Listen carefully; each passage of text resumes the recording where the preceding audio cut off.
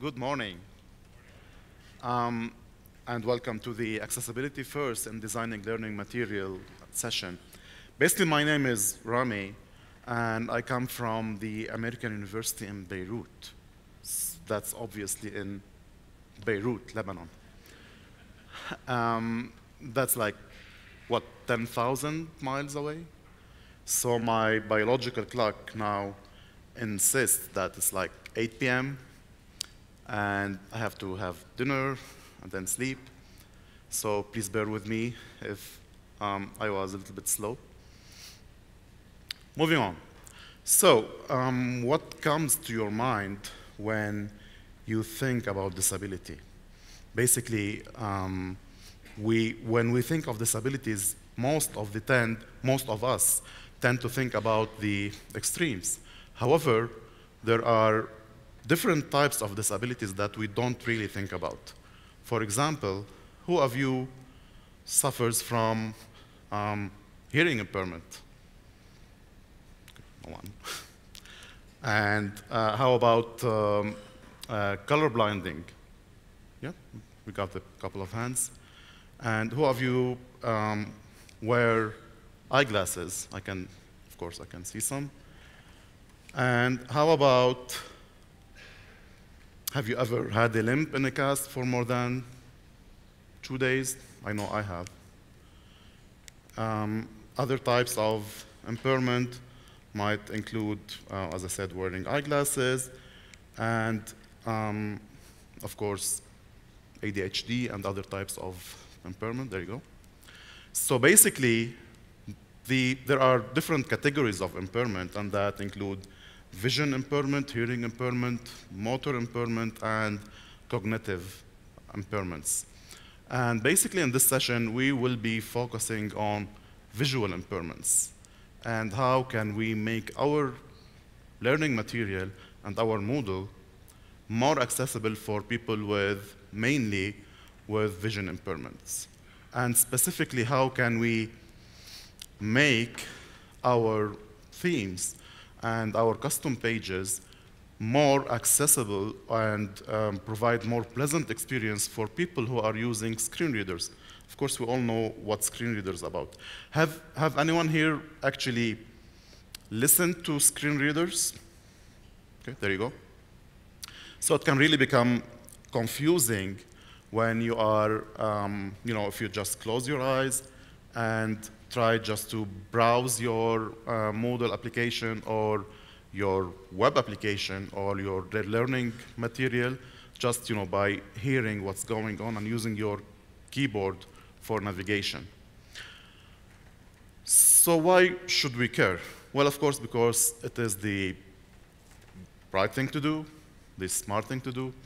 And by the way, it's definitely aligned with the UNGC SDGs, the United Nations Global Compact, Sustainable Development Goals, too many acronyms here. Specifically SDG number 4 and 10, that's the quality education and the inclusion or equality. And we are also legally liable.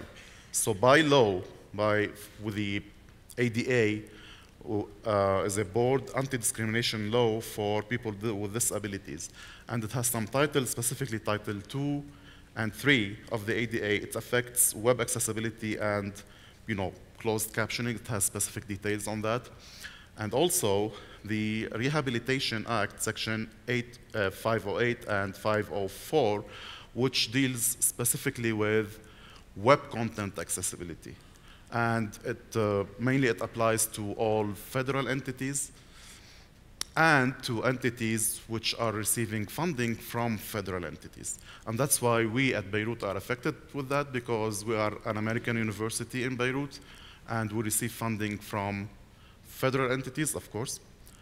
And that's why this also applies to us. Also, we are not in the United States. We do have an office in New York, but that's another story. Anyway.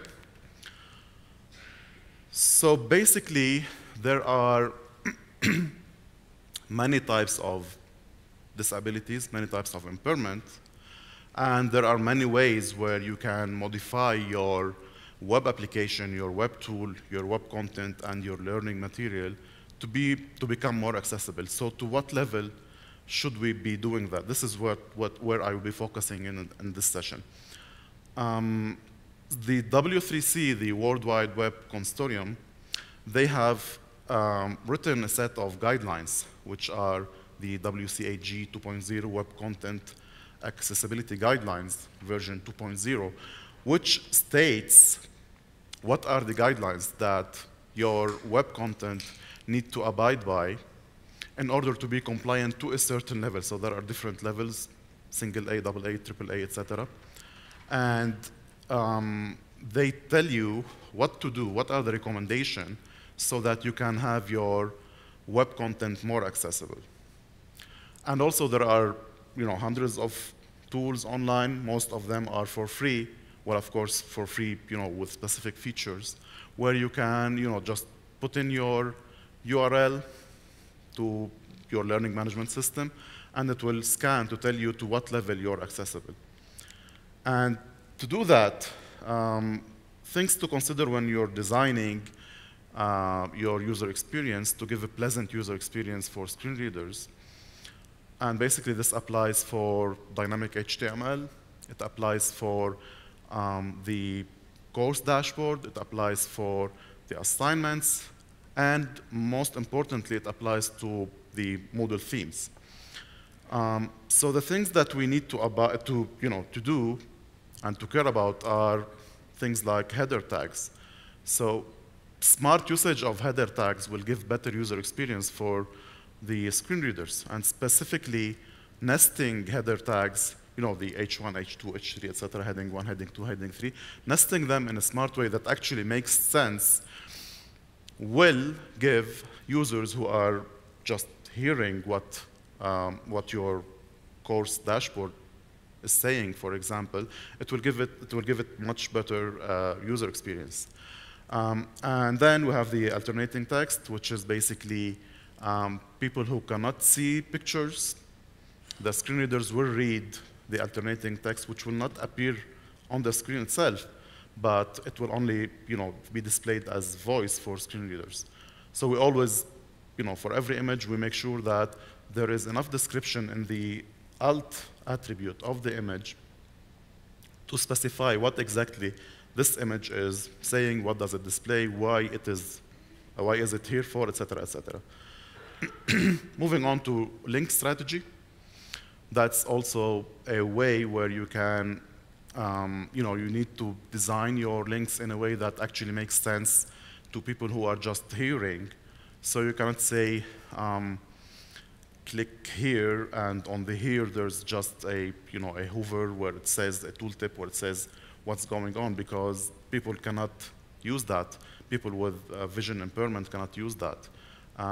So your link would better be descriptive enough to tell people where this is going.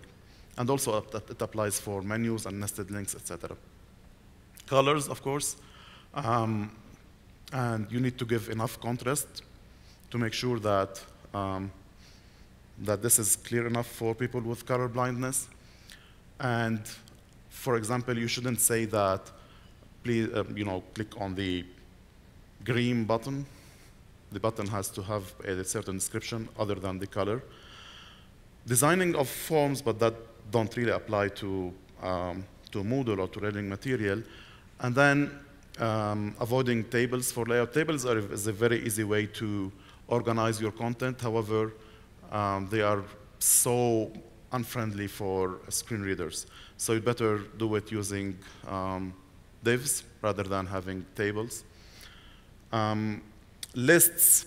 So when you're typing, for example, an assignment, instead of when you want to list 3 different things or 3 different deliverables, instead of just breaking or clicking enter, we should use the HTML lists, the UL and LI.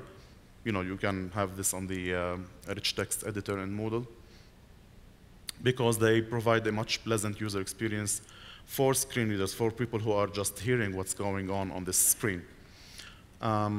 Keyboard functional side, just make sure that the proper tabbing is there because people will be navigating your page using tabs, using space bars, and using enter rather than using the mouse itself. Providing transcripts for audio files and captioning for video files. Obviously, this is mainly for people who have hearing impairment. And obviously, your content should be as readable as possible. Well, let me talk about our trip, basically, in accessibility in Moodle itself. So what we have done is that we have applied all the WCAG 2.0 recommendation for a AA website, web content in Moodle by modifying CSS files and by making sure that our learning material is accessible enough, etc. And then we upgraded Moodle, the theme, into a Bootstrap theme, which is basically mobile friendly.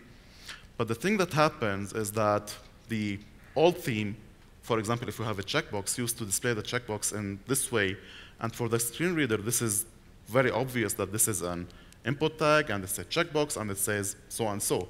But then with Bootstrap, checkboxes became list items with specific classes. And classes, they are not obvious for screen readers. They do not parse classes. Screen readers just read the HTML of the page. So what we had to do is to add things like role. Role is a specific HTML5 attribute, which is mainly used for accessibility. And we have used Arya. Who watches Game of Thrones? No one? OK. So yeah, that's not Arya Stark, of course. It's with a Y anyway. So Arya is accessibility for rich internet applications, which is an attribute that it is used for accessibility. It has a lot of usage. Just for the sake of time, I'll jump to one usage that we have. For example, if we have a course which says that the course is Science of Uncertainty, the price is $649, which is a discounted price because you have a promotional code, for example, and the original price was $739, which is stroked. Now, for a person who's seeing this, it makes perfect sense. I mean, the discounted price is here, the original price is there, I know what's going on. But for people with vision impairment, the screen will only read the Science of Uncertainty, $649.00, $739.00. What we did is that we added the SR only, so we added some attributes to this, where I say that, for example, a span that says discounted course validation price is $649, and this is only SR, so this is only for screen readers. It will not display for users, but the screen readers will read it. And then we hid the other span, which says $649. Area hidden, so accessibility rich internet application. I'm telling this screen reader that do not read this. I've already told the screen reader what to do by using the other span. And we're doing a lot of things in terms of digital accessibility, assistive technology, training capacity. We're training our people, faculty, staff, students, and everyone to do that. We're raising awareness, and we're making sure that everything that we're doing is sustainable. We have a set of policies that we have developed, like the web accessibility policy, course accessibility policy, institutional accessibility policy, and procurement accessibility policy. And that's basically what we're doing at the UB. I think we have a couple of minutes 1 minute for questions. I'll be available to share our experiences and probably share your experiences so that we can see how we can benefit from each other's experience in this domain. So if you have any questions now. Okay. Either no one was listening or I did a really good job here. Thank you.